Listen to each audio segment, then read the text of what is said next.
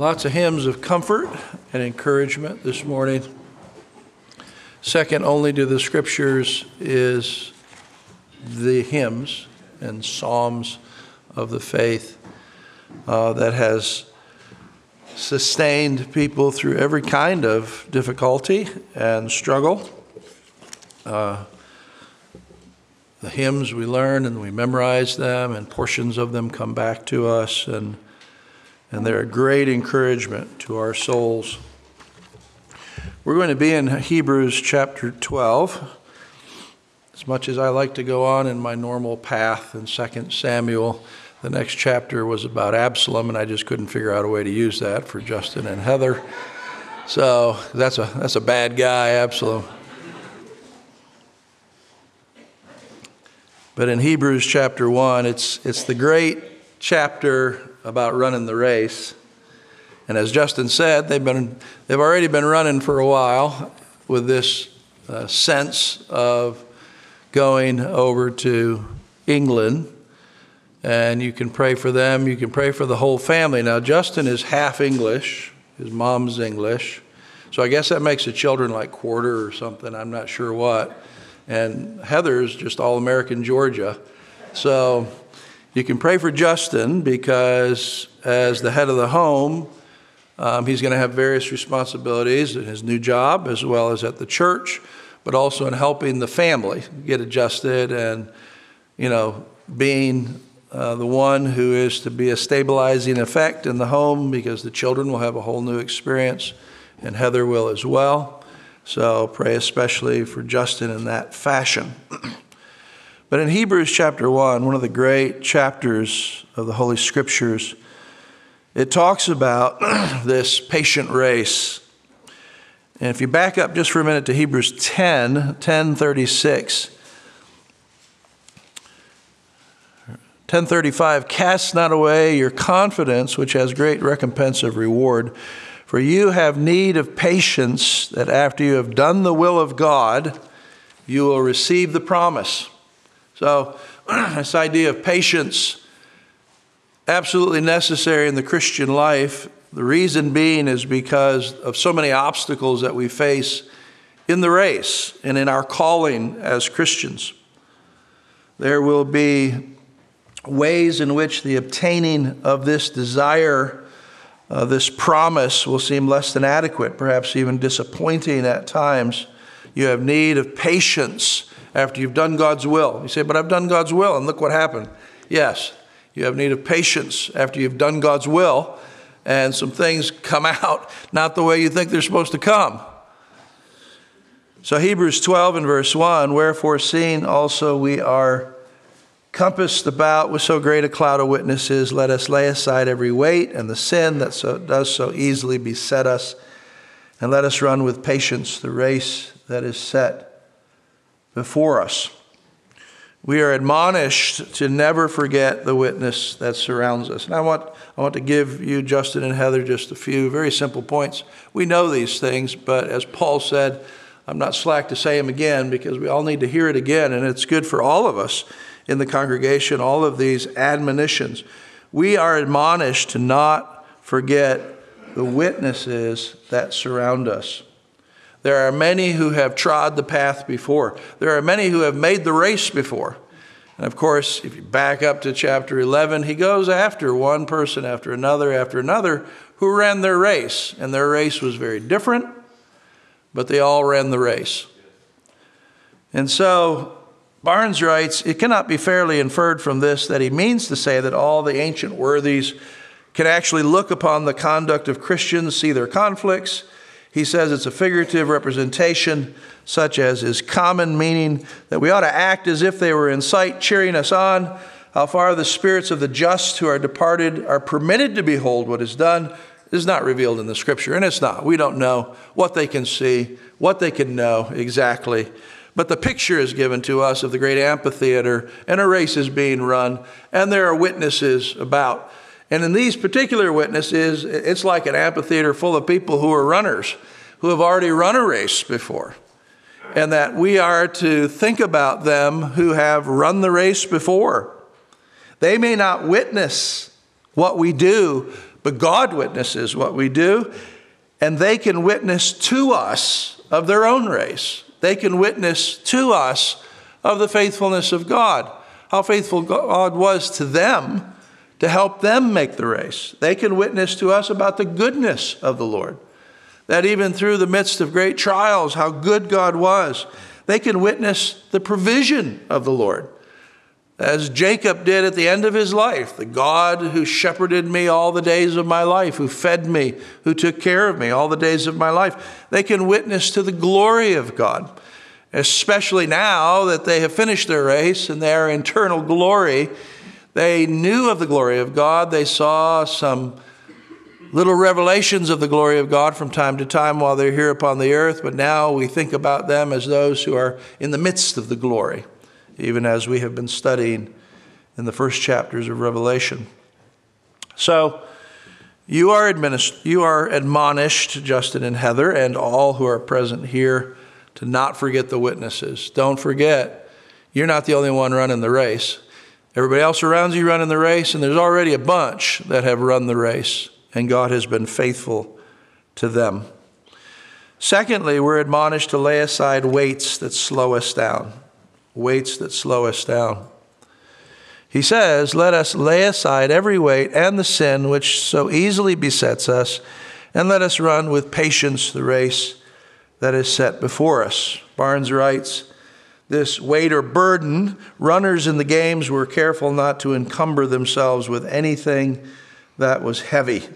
Hence their clothes were so made as not to impede the running. And we've taken that to the nth degree today with our runners and the fabric they use and how many ounces it is, whether it's a swimmer or a runner.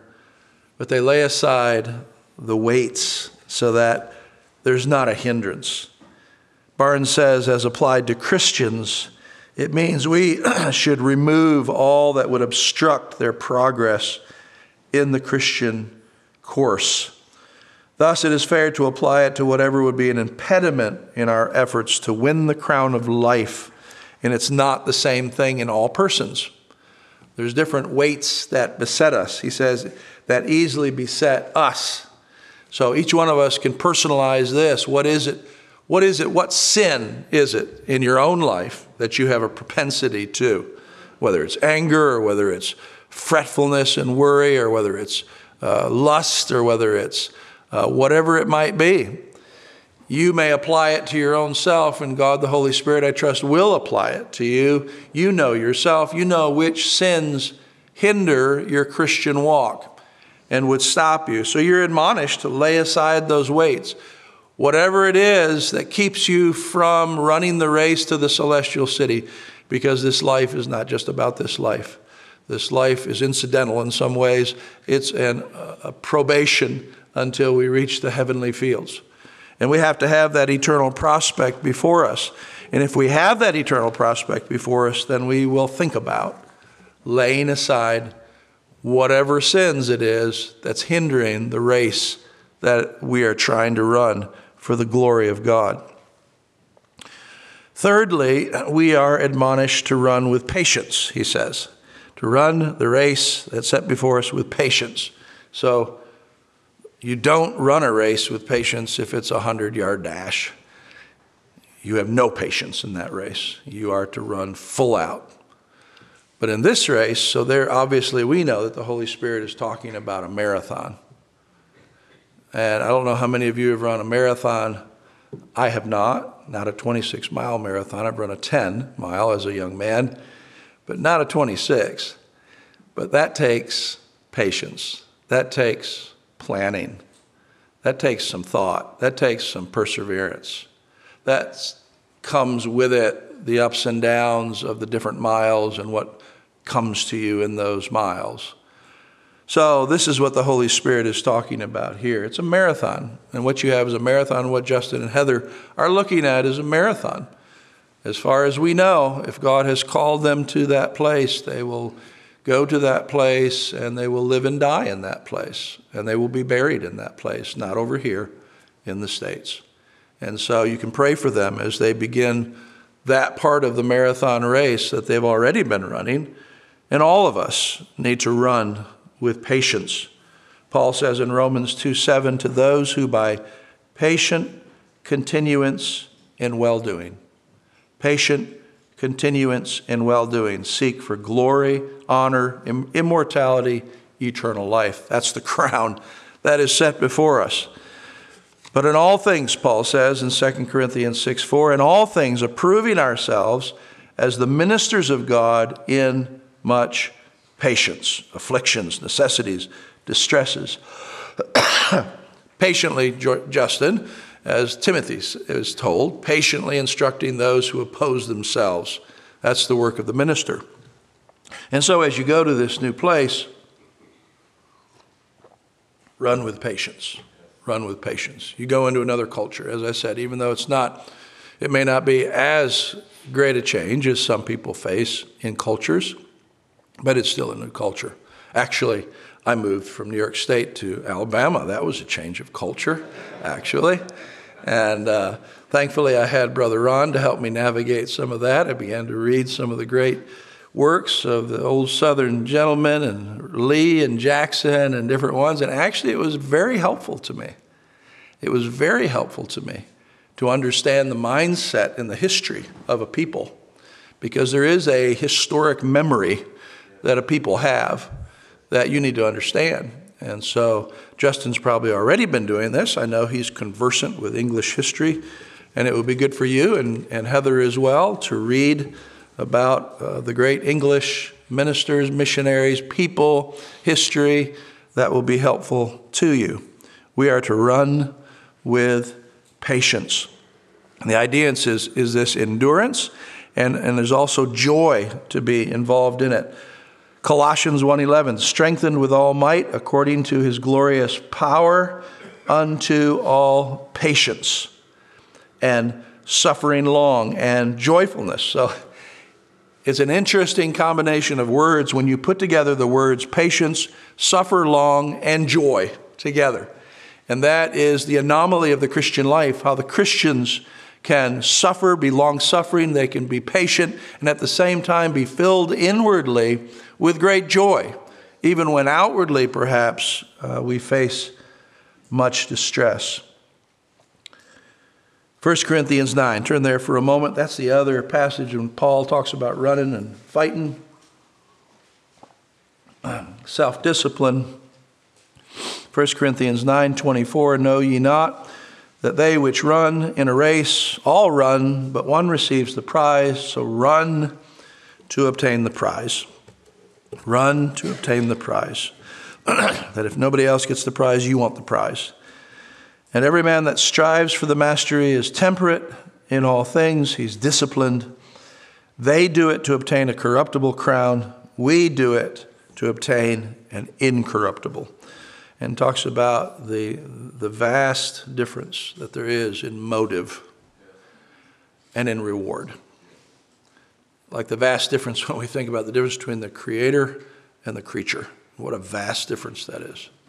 But what a vast difference there is between those who discipline themselves carefully, and of course we're in an Olympic year right now, but those who discipline themselves in a crazy way, what a lot of us would think is a crazy way, in order to obtain a gold medal around their neck. And he says, well, we're going to receive an incorruptible crown of eternal glory. What a difference. What a contrast. And he says, I therefore run, not uncertainly. We are to study our race. We're not to do it half-cocked, as they say, or just go off, I'm just going to do this without any thought put into it. No, much thought has to be put into it, even as those who are Olympians from of old put much thought into what they were going to do. He says, not as uncertainly to fight, not as one who beats the air, but I keep under my body, I discipline myself, I bring it into subjection, lest at any means when I have preached to others, I myself would be a castaway. So there's discipline involved, the discipline of thought, the discipline of life, in order to reach the goals if we're going to run. Now, back to Hebrews. He says, not only is there this idea that we're running and we're admonished to remember the witnesses, to lay aside the weights that so easily beset us, and to do it patiently, but also we're admonished to look to Jesus Christ. Look at verse 2. Looking unto Jesus, the author. He calls us the author of our faith because faith is described in the Scriptures as the gift of God. So he's the author of it. Faith does not come out of our fallen nature. There must be life from God for us in order to put our faith in the Lord Jesus Christ. He must come to us first. He is the author and the finisher, even as Paul says to the Philippians, that he will complete that which he began in you. So he's the author in that he's the first mover. He came to us, granted us faith to believe in him. He also sustains us. He perseveres with us in all of our problems in order that we might persevere in the faith, who for the joy that was set before him endured the cross, despising the shame, and is set down at the right hand of the throne on God. Consider him who endured such contradiction of sinners against himself, lest you get weary and faint in your own minds. You have not resisted unto blood, striving against sin. So, fourthly, we're admonished to look to Jesus Christ. Why? Because he began his own race in obedience to his Father, and he finished the race. And he finished the race. We've already talked about looking at the saints of old, this great cloud of witnesses who are very encouraging to us. They've run their own race. God preserved them. But now we come to the paradigm, the one example that we always look to above every other example. It's the race that Jesus Christ ran. He who was in eternal glory, and he came down to this earth to tabernacle among us and to run this race among us in the midst of all kinds of contradictions, and that he made it to the end successfully. He says, for the joy that was set before him. Looking unto Jesus, the author and finisher of our faith, who for the joy that was set before him. What was the joy? What was that? What was the joy that was set before Jesus Christ? In Isaiah 53, the great chapter about Messiah, he writes in verse 10, it pleased the Lord to bruise him, the Father bruised the Son, put him to grief, when you shall make his soul an offering for sin, this propitiation, this redemption. When you make his soul an offering for sin, he will see his seed. He will see his seed. He saw his people. As he was pouring out his life, he saw his people. That was his joy. His joy was that the Father had given him a people and that he was dying for that people and that he would successfully redeem that people and redeem the earth itself and place upon the earth in the new heavens and the new earth a redeemed people, a redeemed nation, the people of God. What was the joy that was set before him? The joy set before him was a humanity worshiping at the throne of God because he loves his Father. Because he wants to do whatever his Father tells him to do, and he wants to fulfill the purpose of his Father, and he does fulfill the purpose of his Father. So that in 1 Corinthians 15, the great chapter on the resurrection, what do we read about this work of Christ that was vindicated, obviously, by the resurrection of Jesus Christ? But how does it all end out? Well, it ends out in chapter 15, beginning in verse 24. Then comes the end, when he shall have delivered up the kingdom of God, the kingdom to God, even the Father, when he shall have put down all rule and authority and power, that is all evil power and authority, for he must reign until he has put all of his enemies under his feet, and the last enemy that's going to be destroyed is death, for he hath put all things under his feet. But when he says all things, it's manifest that he, God the Father, is accepted, which put all things under him. And when everything is subdued unto Christ, then the Son himself will be subject to him that put all things under him, that God may be all in all. So he gives the kingdom to the Father. He delivers the kingdom to the Father, that God the Father, God the Son, and God the Holy Spirit, the great Trinity, may be all in all. That was the joy set before him. A redeemed humanity who are worshiping at the throne of God as he was originally created to do.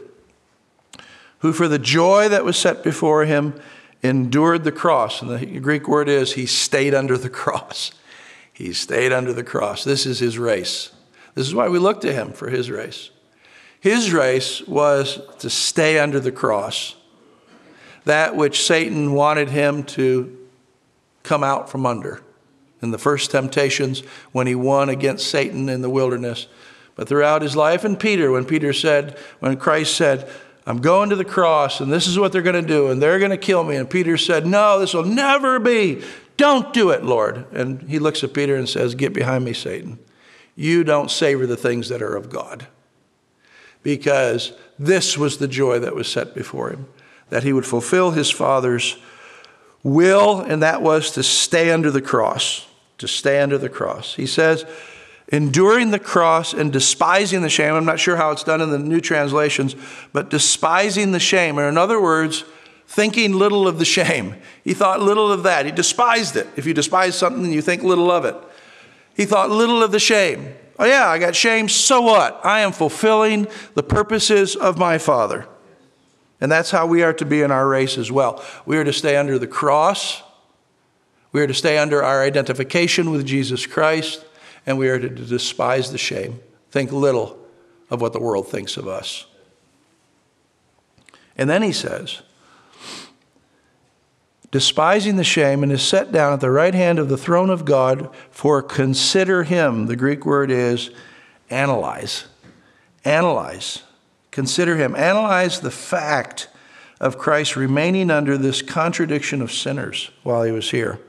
Consider him. Analyze this. Think about how he endured such contradiction of sinners against himself, lest you get tired out and worn out. So in your Christian walk and witness, and you get contradicted by the world, and the world doesn't like it, and the world frowns, or the world may even do more than frown, he says, think about, analyze how much this one who is holy and pure and never committed a sin against anyone in the world, what kind of contradiction of sinners he had against himself, lest you get tired out and wearied with your ministry, that ministry that God has given to you to be a light in this world. So when you're tired of the race, and when you're tired of ministering to an ungrateful world, and when you get tired maybe of even ministering and working in the assembly of the saints who also have sin in them, remember your Lord's example, that it is greater than any other example you can remember or analyze. His cross was greater than any cross that he gives to men. His contradiction was greater than any contradiction he will put you in. His weariness was greater than any weariness you will feel. His sweating great drops of blood through the strain of his work is greater than any shall ever feel as far as stress and strain. And we can feel great stress and we can feel great strain, and it can bring men to great distresses. But we have a Savior to look to, that he is not inconsiderate of these things. He knows, and he will sustain. Verse 5. We are also admonished to not despise God's chastening. You have forgotten the exhortation that speaks to you as children, as his dear children. My son, do not despise the chastening of the Lord. So first of all, we see it's the Lord's chastening. He does these things. And it's, again, this word paideia from the Greek, it's the whole education. It's your whole education. When we think of chastening, we just think about getting the spoon put to our behinds or the switch. There's two words used in here. One of them has to do with the paideia of God, which is the whole education of God, in which he uses everything to educate us. There's another one that means the rod, and you get whooped in here also. But it's the Lord who is doing this chastening, this educating us. Nor faint when you're rebuked of him, for whom the Lord loves, he chastens. So not only is it the Lord chastening, but he's chastening you because he loves you. And he scourges every son he receives. It's the Lord's chastening you. It's chastening you because he loves you, and it's chastening because you have been received as a son into his family. And it's a chastening which at the end of verse 9 is that we might be partakers of his holiness. That's the purpose of the chastening, to be a partaker of his holiness, to make you holy. Why do we need to be chastened? We need to be chastened, and we need to chasten our own children, because our natures are such that they are strong in rebellion. They're strong in sin. They're strong in pride. They're strong against the Lord at times, even his own children. We know that. We know that from our own lives. We know that from the lives of the scriptures are not pretending about the saints of old. They show the good, the bad, and the ugly in them. And so chastening, or this whole education of the Lord is educating his dear children to bring them and prepare them for the celestial city, so that the Puritans and others have written through the years understanding this chastening using of various things, that it's of the Lord, that God is doing this thing to prepare you and to make something useful of you in his own kingdom. The chastening under the minister's preaching, when we're sitting under other ministers, when I'm sitting under other ministers, and I enjoy being able to do that, when you're sitting under the minister and he's preaching the word of God and there is an education going on there, we are to receive it as from the Lord. Chastening under the congregation's exhortations. As ministers of Christ, we are exhorted by our congregation, and the congregation exhorts one another. We are to understand that as the love from God and as from the Lord.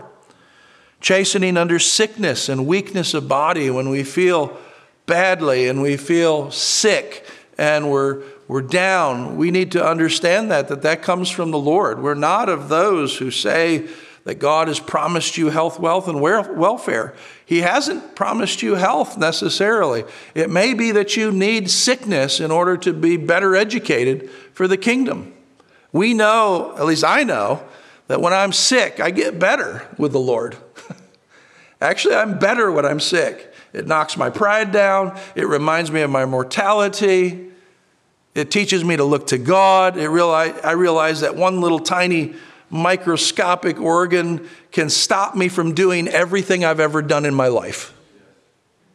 And I have known that I knew a dear brother who was an engineer, electrical engineer. He was the head man putting together the Dow Corporation in Kentucky. And he got bit by a little tick. And he could get to the point in which he didn't know how to change out a plug in his house. So, just to say, God humbles us with these things. And there must be a reason for that. It must be because we need humbling. Chastening under ministry distresses, and I can say that to Justin and other ministers here as well, that there will be ministry distresses. And it's chastening. It's a chastening from the Lord to make something out of us. It's a chastening under frustrating, even maddening circumstances. And we're experiencing some, and we have experienced some in the last 2 years, and we may experience some more.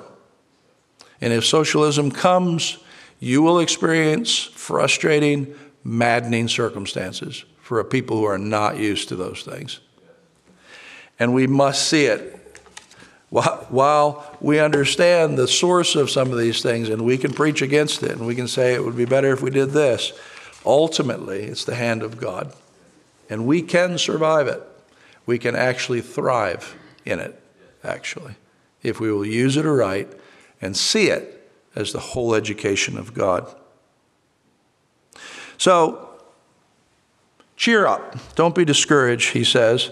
Verse 11, no chastening seems joyous, but grievous. No, these chastenings, I'm not here, I'm not a Pollyanna, I'm not here to tell you that it's not hard, and it's not difficult, and it's not frustrating, and it's not maddening. It's all of those things.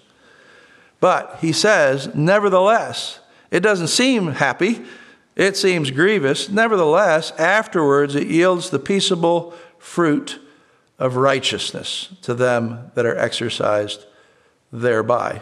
Cheer up, he says. This is your education. It's going to bring forth good fruit, the fruit of God's working in your soul. Lift up the hands which hang down and the feeble knees, and make straight paths for your feet, lest that which is lame is turned out of the way. Rather, let it be healed. Don't live discouraged. Know that his chastening, your troubles are working out for your good. Doddridge writes, it is true that all chastening for the present seems not to be a matter of joy, but grief. It is painful to the flesh and to the human nature, which would rather be excused from it. Thank you, Lord, but I will just be excused from that part of the education. But afterwards it yields the peaceable fruit of righteousness to those who are in a suitable manner exercised therewith. It produces and improves virtues, which afford peace and joy to your mind, and like a nobler crown than that which many endure to obtain, richly rewards the most strenuous labor and the most afflictive struggle. If we can possibly come to the place in which we accept the things that happen to us and what our lives are and who we are and the way God made us and all those things. When it's possible, even in those brief moments of time for some of us, to come to a sweet submission to those things. Everything's okay. Everything's really okay. And it's not just a dream and it's not just a Pollyanna. It's okay. Because God is doing those things. And what a sweetness there is if ever we can train these wild hearts of ours down to believe that. Therefore, Dodgers says, rally your languid spirits, lift up the hands that hang down, that they may exert themselves in a glorious combat. Strengthen the feeble, tottering knees, that they may hold out to the end of this important race. And by the proper exercise of discipline in your Christian societies, and by all the other offices of true and faithful friendship, make straight paths for your feet. Regulate matters so that the way of duty may be as obvious and as easy as possible, that the infirm, the lame, the decrepit may not, by discouragements and temptations, be turned out of the way or thrown down, but that every such feeble traveler in the way to Zion may be healed, recovered from falls or weaknesses, and strengthened to a course of strenuous, persevering piety. And then he concludes in verse 14, where he talks about following peace and holiness. Follow peace with all men. Follow peace with all men. This is a great exhortation, and a good exhortation for Heather and Justin as well. Why do we need to be at peace with all men? Why do we wish to be at peace with all men?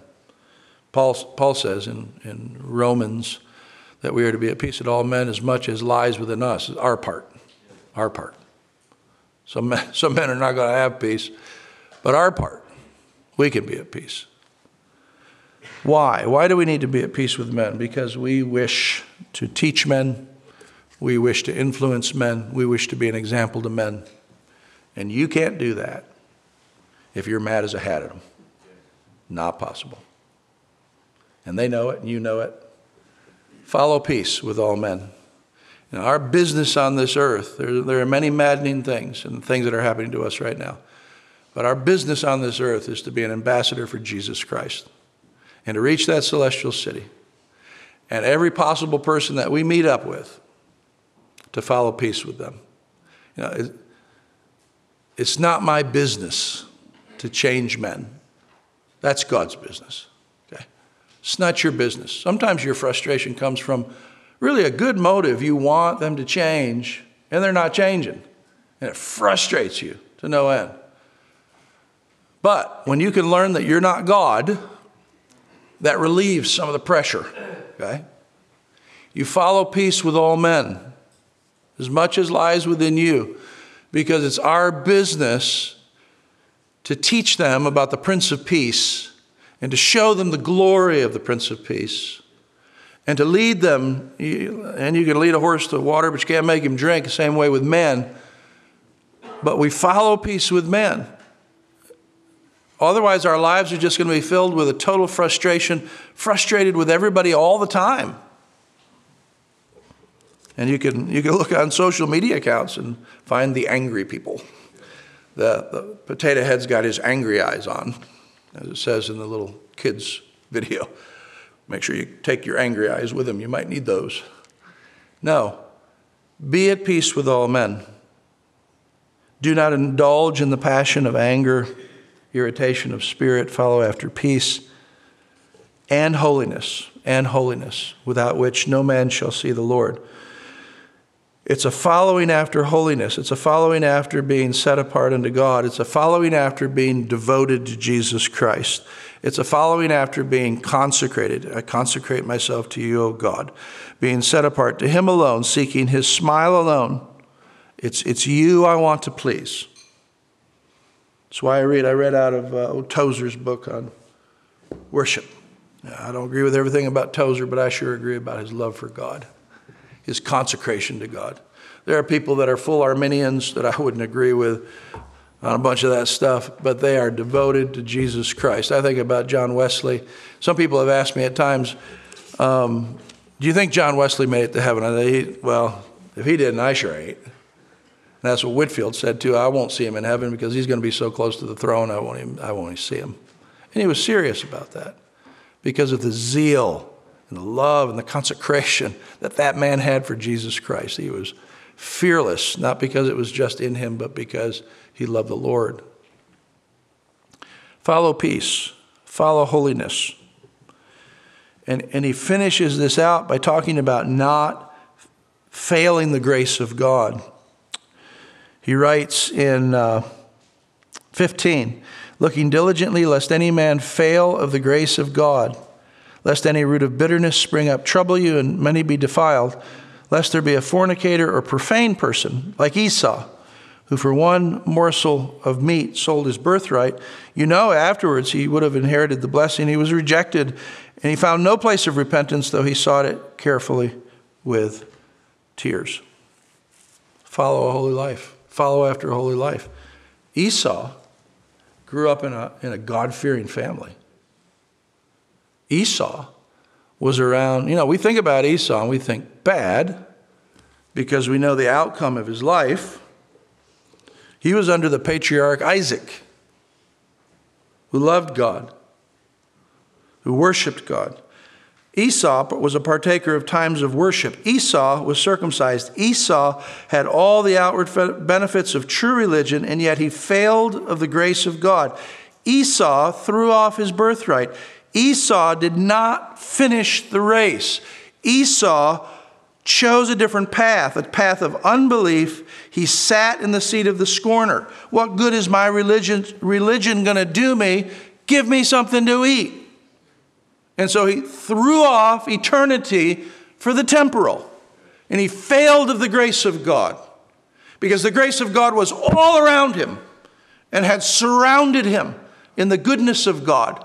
And he threw it off.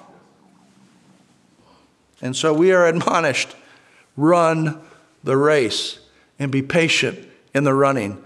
Remember the witnesses all around us. Remember the great witness, our Lord Jesus Christ, who is the witness of all witnesses and who ran the race of all races and who has not given you a race to run that's harder than his. Your race is not as hard as his.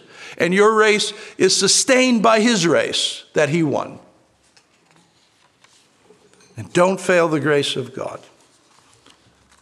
but look to Christ, who is better than the angels, Hebrews 1:4. His priesthood is better than the priesthood of the Levites. It's a special priesthood like the priest of Melchizedek. He has a better covenant, better promises, the law of faith in Christ, better sacrifices than the ones before, the sacrifice of Jesus Christ. You have in yourselves and in heaven a better and an enduring substance, better goods. Lay up the treasures in heaven. A better country, a better king, a better inheritance, a fixed righteousness, a better resurrection, a resurrection to life and not death. So don't forget the witnesses who have gone before you, Justin and Heather. Lay aside whatever sin that might slow down your race. Run with patience. You've had to have patience already. Continue to have patience. Look to Jesus' race for ultimate encouragement.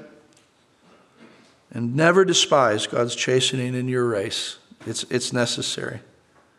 Follow peace and holiness in your race.